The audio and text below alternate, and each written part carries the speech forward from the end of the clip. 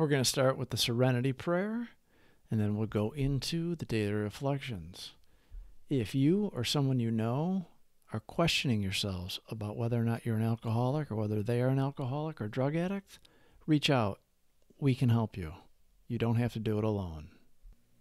God, grant me the serenity to accept the things I cannot change, courage to change the things I can, and the wisdom to know the difference. Grant me patience with the struggles that take time, and appreciation for all that I have, tolerance of those with different struggles, and the strength to get up and try again, one day at a time. Impatient? Try levitating. June 10th. We reacted more strongly to frustrations than normal people. As Bill sees it, page 111. Impatience with others is one of my principal failings. Following a slow car in a no-passing lane or waiting in a restaurant for the check drives me to distraction. Before I give God a chance to slow me down, I explode. And that's what I call being quicker than God. That repeated experience gave me an idea.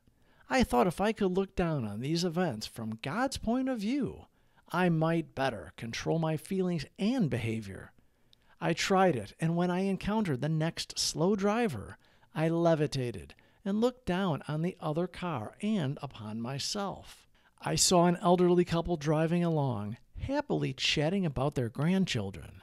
They were followed by me, bug-eyed and red of face, who had no time schedule to meet anyway. I looked so silly that I dropped back into reality and slowed down. Seeing things from God's angle of vision can be very relaxing. By reliving these episodes and discussing them in strict confidence with somebody else, we can reduce their size and therefore their potency in the subconscious. Carl Jung said, "Until we make the unconscious conscious, it will direct your life and you will call it fate."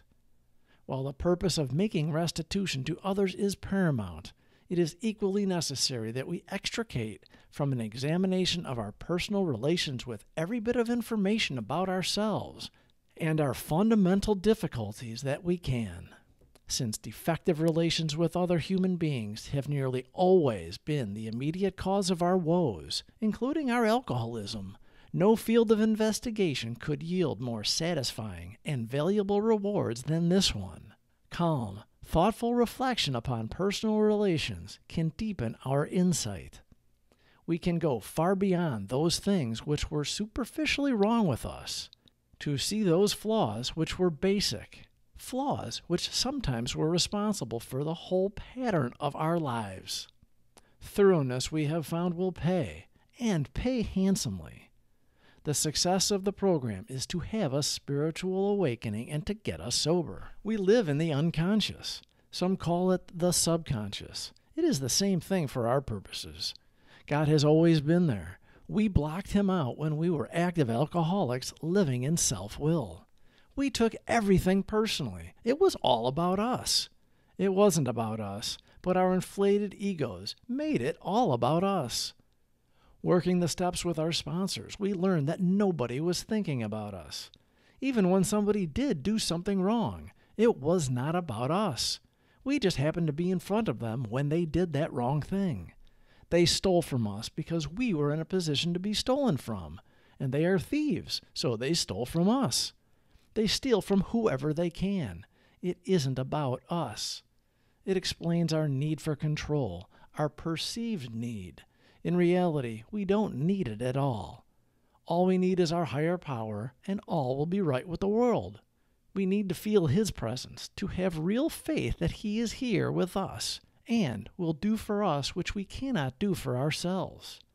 Constant contact with our higher power, doing his will, is the goal. Daily. Driving for that goal is what makes our lives wonderful and worth living. Today we are others-centered when we align our wills with our higher power's will. We made a list of all persons we had harmed and became willing to make amends for them all. Listing people was easy. We believed we hurt everyone. The difficult part was admitting the harm we did. That is our real issue. What exactly did we do? It shows our lack of character that we drank to forget.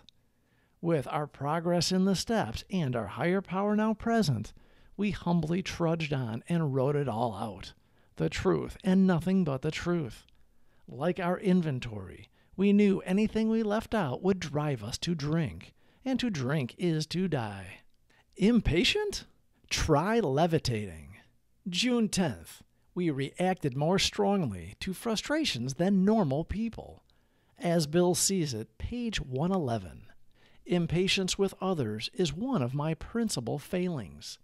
Following a slow car in a no-passing lane or waiting in a restaurant for the check drives me to distraction. Before I give God a chance to slow me down, I explode. And that's what I call being quicker than God. That repeated experience gave me an idea. I thought if I could look down on these events from God's point of view, I might better control my feelings and behavior. I tried it, and when I encountered the next slow driver, I levitated and looked down on the other car and upon myself. I saw an elderly couple driving along, happily chatting about their grandchildren. They were followed by me, bug-eyed and red of face, who had no time schedule to meet anyway. I looked so silly that I dropped back into reality and slowed down. Seeing things from God's angle of vision can be very relaxing. Carpe the diem, boys and girls. Please subscribe for more videos. Thank you for watching.